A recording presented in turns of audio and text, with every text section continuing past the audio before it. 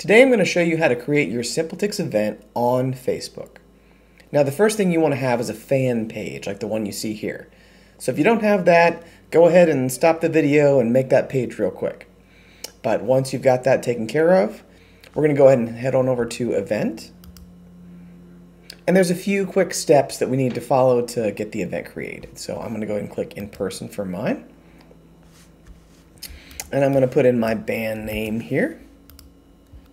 There we are. And then I'll set my date. So I'm going to say I'm going to do on July 23rd. And this will be a 6 p.m. start with things. Okay. And description you can put in your own, but for the sake of time, I'll just put great live music.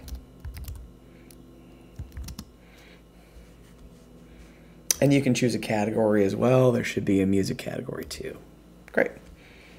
I'll go ahead and click Next.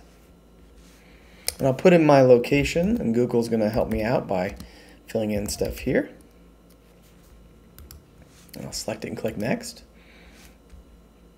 And I do want to change out my image, so I'm going to put in my band image here, and that'll load in. There we go.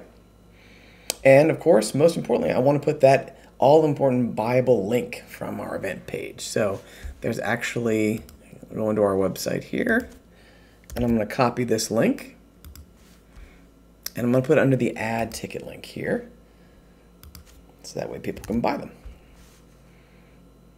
And I'll click Save. Now we've got our event all set up here with things, and we can go ahead, and if we're happy with everything, we can publish it. And as you can see, we have our shiny new event page that lets us know when the wonderful Stillwater Band's playing and when we can go see it. So let's say your fans want to buy their tickets. They just go ahead and scroll down to the bottom here where it says Find Tickets, and it directs them right on over to your SimpleTix event page.